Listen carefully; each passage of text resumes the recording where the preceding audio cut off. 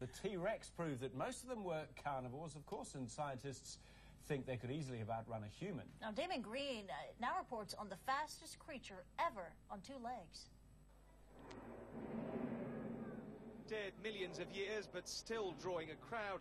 No one doubts that T.Rex was fierce.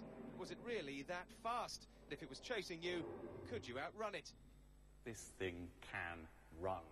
This work that we've done at the University of Manchester has absolutely nailed that shut.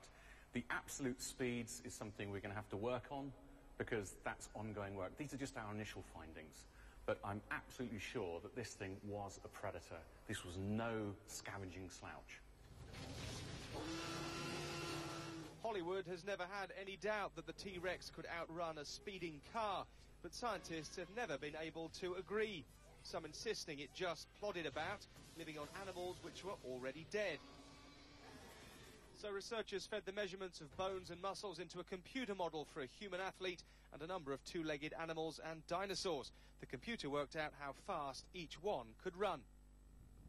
So if the dinosaurs hadn't become extinct, how would they have got on against human opposition? We've come down to this athletics track to find out.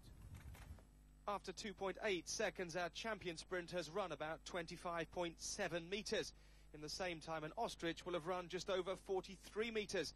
But the prize goes to the cat-sized dinosaur Compsognathus, who by that time has already finished the 50-metre course. The research may be new, but some young dinosaur fans here seem to know it all already. Well, Tyrannosaurus Rex, because it's so big, it can run fast as David Beckham, though, I know that for sure.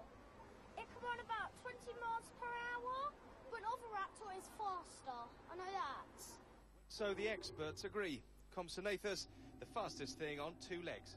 Damon Green, ITV News. Somehow a dinosaur that's the size of a